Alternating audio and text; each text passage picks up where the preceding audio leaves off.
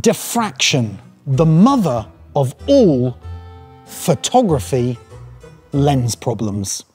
Diffraction is a word that we've all heard but don't really understand. It's a word that sounds rather cool but leaves many of us unable to explain its meaning. But when we get into it, we'll discover that diffraction is ruining our images.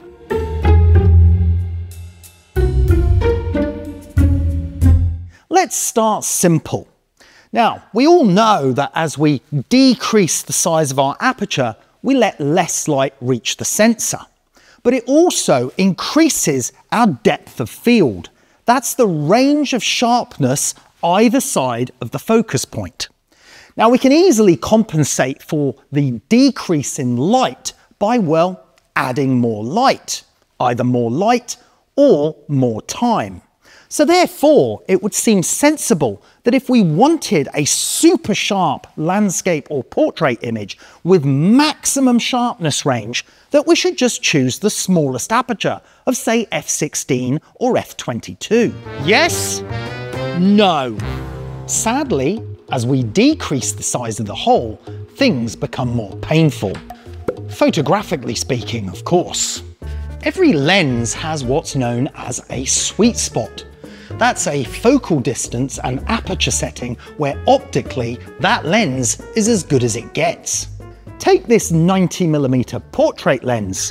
At 4 meters at a mid-sized aperture of f8, the MTF graph looks flatter than a dead person hooked up to an ECG. And that's a good thing, unlike the dead person, because a flat line on an MTF graph indicates excellent optical performance. But as we decrease the aperture from, say, f8 to f11 to f16 to f22, we should theoretically be increasing our sharpness, but due to diffraction, things just start to fall apart. And what we end up with is a loss of contrast, a softening of the image, and a reduction in image quality. But why? Unfortunately, because of damned physics. I can't change the laws of physics.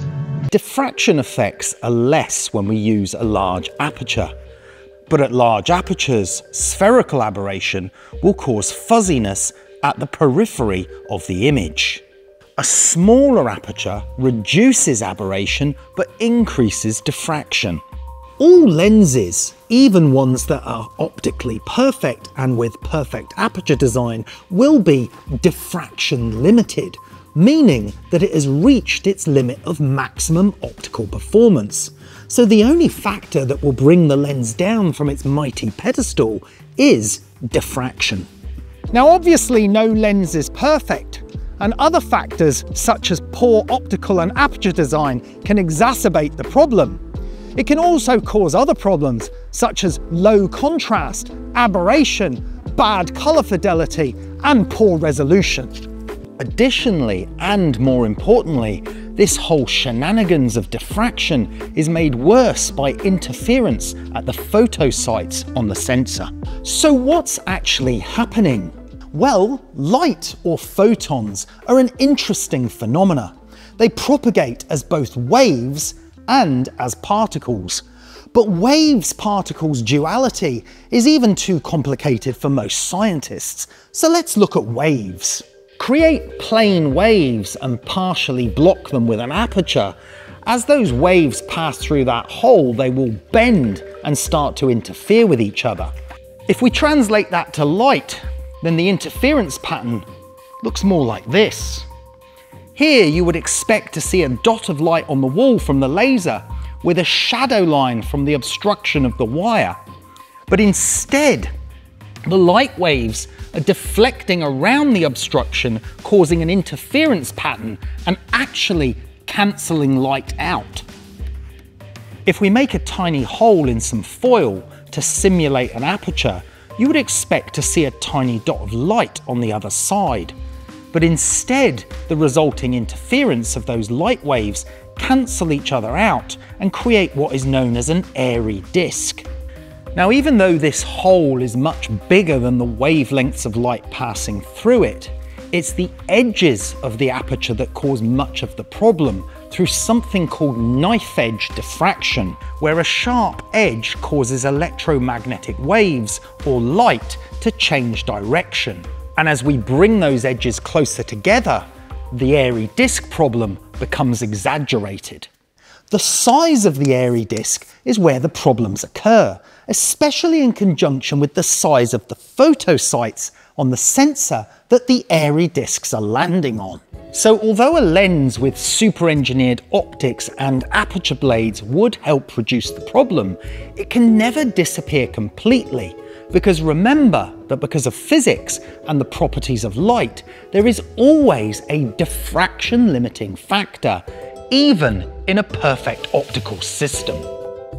Equally, if we change the physical size of the sensor, then the photosite sizes can change too.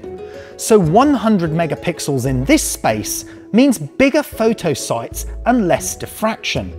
Or 100 megapixels in this space will mean smaller photosites and more diffraction. So the challenge for camera manufacturers is both lens design and sensor design. For ultra-critical work where I need super clarity but also maximum depth of field, then I photograph with an altogether different technique called focus stacking. This is where I will shoot at my lens's sweet spot, or close to it, of say f11 to get less diffraction, but sadly also less depth of field. But instead of one photo, I will shoot a series of images via my tethered software. For each photo, the lens focuses at a slightly deeper point across the subject. The resulting images are then composited together in focus stacking software, providing me a much higher clarity result. Now that's fine for a subject that doesn't move, but what if we're doing a beauty shoot or portrait of a person? Well, then we have to find the best shooting distance where we can get the depth of field we need at an aperture that is acceptable in terms of diffraction. For me, the limit on this camera and lens is around f16.